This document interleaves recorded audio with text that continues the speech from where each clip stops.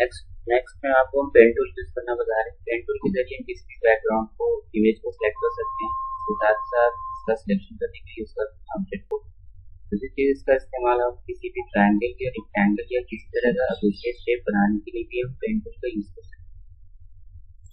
Photoshop पे आए, यहाँ पे हमारे पेन टूल है। पेन टूल को हमने सेलेक्ट किया और उसके लिए उसको हमने ऑन कर दिया है। अब पेन टूल को हम सिलेक्शन करके दिखाते हैं कि कैसे यूज सिलेक्शन जब भी करें ध्यान दें आप कहाँ से करना है आपको।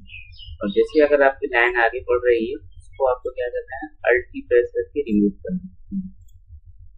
यहाँ से जो सिलेक्शन किया उसको सेलेक्ट कर रहे हैं।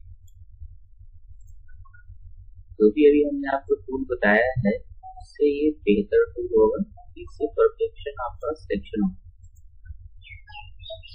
आपको सेव करना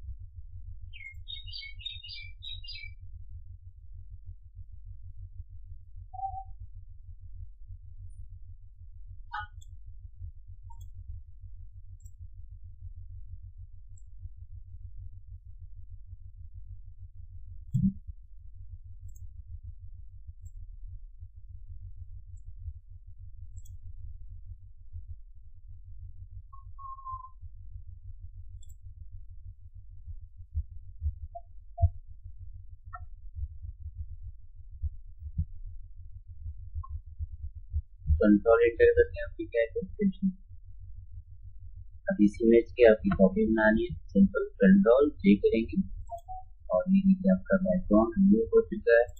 न्यू बैकग्राउंड लेके आप नया लेयर लेकर और जो मर्जी आपको बैकग्राउंड क्रिएट कर सकते हैं। ओके, यहाँ से आप आए, ग्रेडियंट आपको डालने होंगे, आप ग्रेडियंट फिल कर सकते हैं। ये ऑप्शन ले लिया और यहाँ से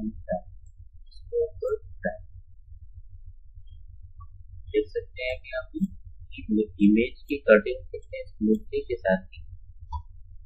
इस तरह से आप प्रैक्टिस करें, पेंट प्रैक्टिस करें।